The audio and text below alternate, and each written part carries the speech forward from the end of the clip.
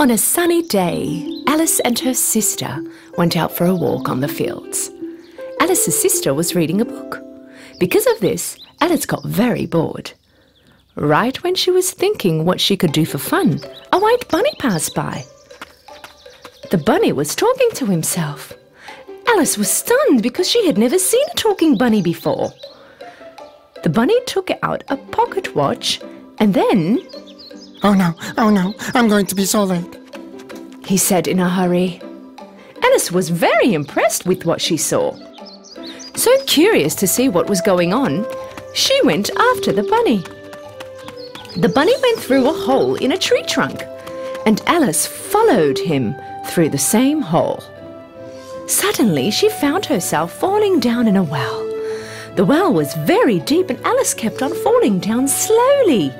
While going down, the little girl saw pictures, little wardrobes and shelves. Alice felt like she was going around the world. And finally, she fell on a soft surface. She had a long corridor in front of her. Alice got up and started to walk. She saw many locked doors along the corridor, and the bunny disappeared. Alice feared that she would not be able to get out of there.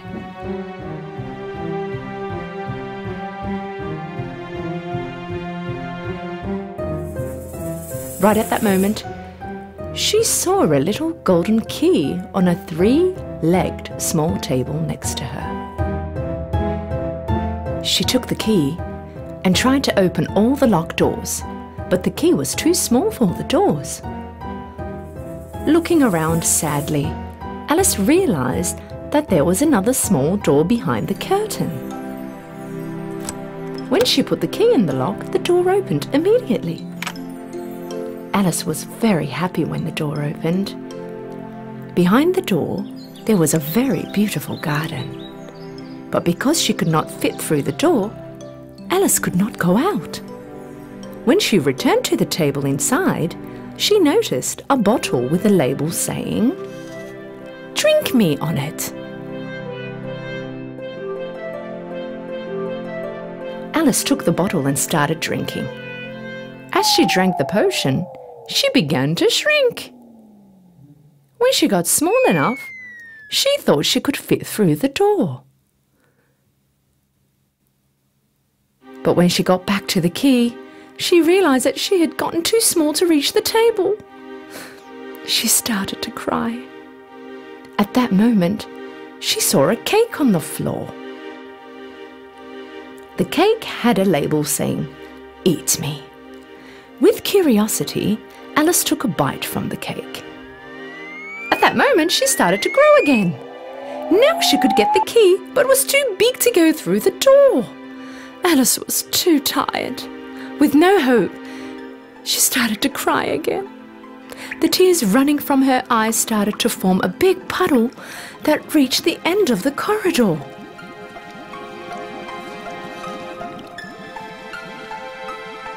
Suddenly, the white bunny passed her in a hurry. Alice called out, Sir, please, hold on a minute, help me!" The bunny got away fast, without even looking at Alice. But while running, he dropped his gloves and hand fan.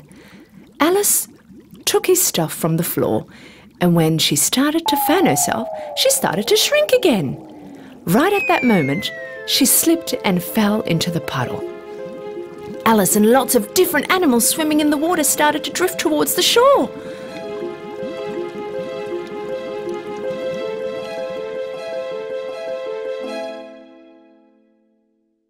When they reached the shore, they were all wet, and Alice saw the bunny again. This time the bunny thought she was his maid and asked her to bring his gloves and hand fan from his house. Alice went to the bunny's house in the forest. When she entered, she immediately found his gloves and hand fan, but right there she saw another bottle on the table. She reached to the bottle and thought, "If I drink this, maybe I can go back to my normal size." She took the bottle and drank the whole potion. Instead, she became so huge she could not even move in the house. What am I going to do now? How will I get out of here? In the meantime, the bunny was waiting for Alice impatiently. Fearing from Alice, the animals started to throw rocks into the house, breaking windows. The stones landing next to Alice started to turn into small cakes. When Alice started to eat these cakes, she started to shrink again and managed to go out of the house. But this time, unfortunately, she got too small. Poor Alice got so tiny she was lost between the little bushes in the woods. She started to think about what she can do to get back to her normal size. At that moment, she saw a puppy a little further away. When she called the puppy over to pat, she realized how much smaller she was next to the dog. She almost got squashed by the puppy's paws. When she was running, she stumbled over a mushroom. There was a blue caterpillar on the mushroom. She asked the caterpillar what she can do to get back to her normal size. The caterpillar answered with a wise manner. One side of the mushroom I am standing on will make you grow. On the other side will make you shrink. Alice took a small piece from the mushroom and put it in her mouth. Right at that moment, she had gotten so big that she could not even see her feet. To shrink back to her normal size, this time she took a piece from the other side. By eating different amounts from both sides of the mushroom, she managed to come back to her normal size. She took 2 pieces from each side and held them in her hand. While she was walking, she came across a tiny house. But to be able to get in, she had to shrink again. Eating the mushroom pieces, she started to shrink again. When she entered the house, Alice found herself in a kitchen. Right in the middle of the kitchen, there was a duchess standing with a baby in her arms. And on the floor, a fat cat was looking at Alice, smiling. It was the first time Alice saw a smiling cat. So she asked, curiously, Why does your cat smile like that? Because this is a Cheshire cat, said the Duchess. At the same time, the cat became invisible and the baby in the Duchess' arms started to cry. The Duchess passed the baby over to Alice. You rock the baby and stop her crying. I will go and play croquet with the Queen.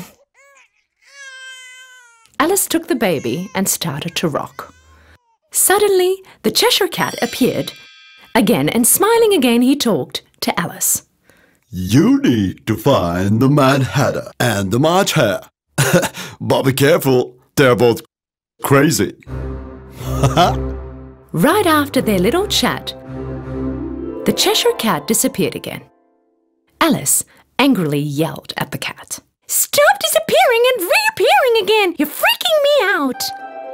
Cheshire Cat appeared once again, smiling. Okay, then I will disappear slowly. Starting from his tail, Cheshire Cat started to disappear again. Only his face remained. Alice went out of the house, and in a short while she found the March Hare's house. March Hare was having tea with the Mad Hatter under a tree. March Hare put some hay between his ears. Alice could not understand why he put hay between his ears. And the Mad Hatter had a hat on his head. The mouse between them had rested his head on the table sleeping. And they both had their arms on the mouse, using him as a pillow. When they saw Alice coming, they opposed, saying that there was no space available. No, there's plenty of room, said Alice. Mad Hatter asked Alice. Why do you think the crow looks like a desk? Why do you think? I don't know. Alice got really bored of these stupid and rude jokes of the Mad Hatter and March Hare. She said, "This was the stupidest meeting I have been to," and went away. Alice noticed a door in the trunk of a tree. When she entered, she found a golden key. The golden key opened the door to a beautiful garden. Entering the garden, Alice was very surprised. The gardeners of the Queen of the Hearts were painting all the white roses to red, and all the men looked like playing cards. So Alice asked, "I'm curious, why are you painting all the white roses red?" So the gardener answered, The Queen wanted red roses, but we accidentally grew white roses. If the Queen finds out, she will chop our heads off. Right at that moment, the Queen of Hearts came to the garden. The soldiers next to her were all in the shape of playing cards. Queen of Hearts invited this strange girl she saw for the first time to play croquet. Alice never saw a croquet field like this one before. Hedgehogs were balls and flamingos were the croquet mullets. In the middle of the game, the players started to fight and throw hedgehogs at each other. The Queen was very upset with this situation. She suddenly stomped her foot on the floor and yelled with anger, Chop off the heads of all the players who fight! The Queen of Hearts was so angry, she cancelled the croquet party. And suddenly, there was a loud voice. The trial has begun! Everybody started to run towards the court. A trial was going to be held for Jack of Hearts, who supposedly had stolen a pie from the Queen's kitchen. The Queen could not catch the Jack of Hearts during this incident, therefore she could not punish him. The Jack of Hearts was held in prison during his trial. The White Rabbit started to read from the roll of paper he was holding. On a beautiful summer day, our Queen of Hearts had baked delicious pies, and Jack of Hearts had stolen them. The king yelled from his seat. Call the first witness. The first witness was the Mad Hatter. When the Mad Hatter started to talk on the witness stand in front of the king, Alice suddenly started to grow. The White Rabbit announced that it was time for Alice to take the witness stand. Hearing her name being called, Alice immediately stood up. Forgetting how big she grew, when her dress tangled on the jury stand, she turned the stand upside down, making all the members of the jury fall on the floor.